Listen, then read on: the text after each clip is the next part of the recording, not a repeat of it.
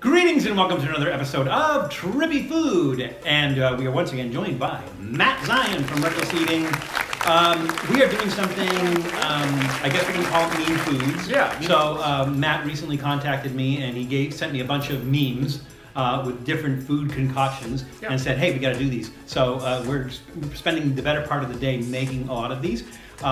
Today we are going to do, it's a hot dog with peanut butter and jelly, but essentially instead of a hot dog, it's a banana in a hot dog roll. I think it's going to be delicious. I don't see anything bad about this at all. I think it's going to be great. Yeah.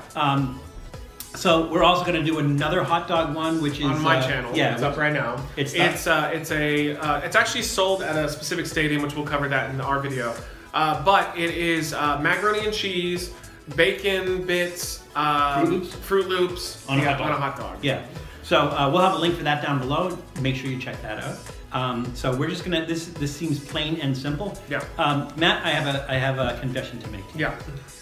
Just because this seemed plain and simple, I wanted to change it up a little bit. So it's peanut butter and jelly. Yeah. You got pepper jelly. I did get pepper. Yeah, that sounds good. Yeah.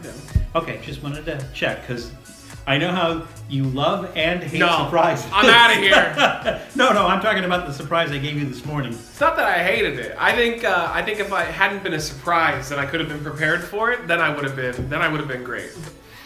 All right, here we go. This is pretty straightforward.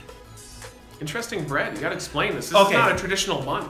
Well, actually, it is a traditional bun, but it's not traditional here, like on the West Coast. It is traditional in New England. So these are the kind of hot dog buns you find in New England. I live in America, not New England. Well, it's not old England either. So these buns are you'll find these more than you'll find the other type of hot dog buns in New England. But the beauty of these are you can put these on the grill to toast them because there's more bread side. But this is typically what you would use to make like a lot. What happened? It's not going. Well, you know what? You're only going to be able to fit that big part in there anyways. So I would do that. But this is the kind of a hot dog bun that you would use to make a lobster roll. Also, these little like stringy parts. Am I the only one that always takes these off because they? I'm sure you're not the only one. I just don't like. To me, like I don't like to have to work when I'm eating a banana. So. And I also take off the end if it's like a little bit like brown because that's gross. I was gonna show you that somebody demonstrated that it's easier to open the banana from the bottom. Yeah, that's how I did it. I opened it from the bottom. Oh, okay. It didn't work out exactly as planned, but yeah, I think it's gonna be. That's like way too. I'm gonna just break a piece of that off. This is gonna be good. I think so. I mean, peanut butter and banana sandwiches are what killed Elvis. And if it was good enough to kill the king, it's good enough to kill everybody. Well, to be fair, they were fried peanut butter and banana sandwiches. Still though. You might have to stir that up a little bit. Oh. I don't know if the oil's separated. Oh, you got that like almond butter style. No, it's just natural peanut butter and the oil. Natural peanut butter. Give me Skippy, baby. Get that knife down in there. It's in there. A sturdy stir. It's God. Oh, manual labor.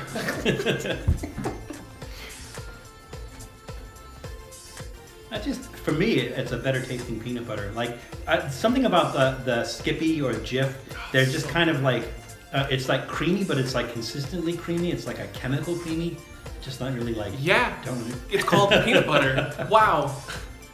Well, what you're really saying is you don't like peanut butter. Okay, got it. No, that's why I always get the Laura Scumbag.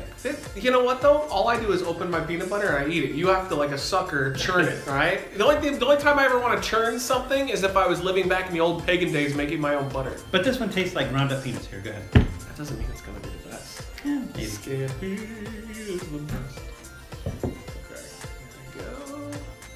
Okay, there we go. Speaking of Skippy, I know you're not going to remember like from watching when the show was on TV, but I don't know if they show it on TV, like Cartoon Network or anything, but I want to say in the 70s, the 60s or the 70s, they had a show called Skippy, and it was about a kangaroo. Nope, it's not ringing a bell. I was born in '84, so. Oh, it was off a the air. little before my time. It was off the air way before then. Oh yeah, way before my time. I do remember Jerry O'Connell from Sliders had a movie with a kangaroo. I don't remember what it was called though. Oh, I know. It's something Jack. Kangaroo Jack or something like that? Yeah. Yeah, I kind of remember that. It was like an animated one. It was really strange. Oh, this is going to be so good. I think so. This is going to be delicious. I love bananas, though. I'm a big banana fan. I would have a banana for breakfast every day, and for a long time I was when I was going really healthy.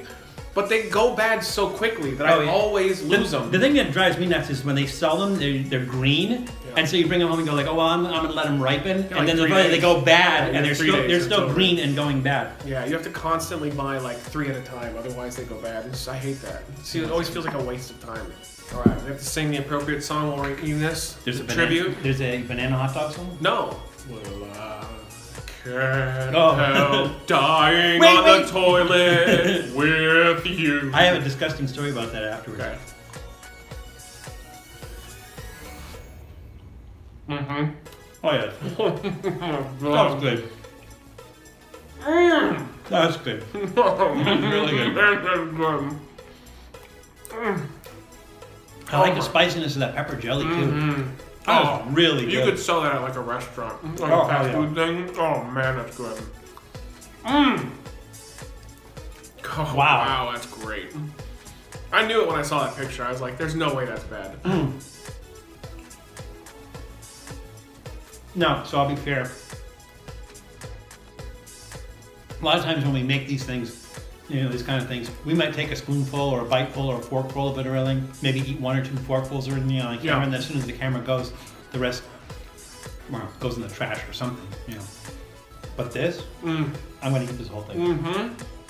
This is really good. Oh, you would die so fast eating this all the time, though. Oh, yeah.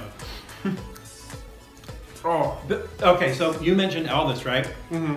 Oh, can you imagine if we grilled this?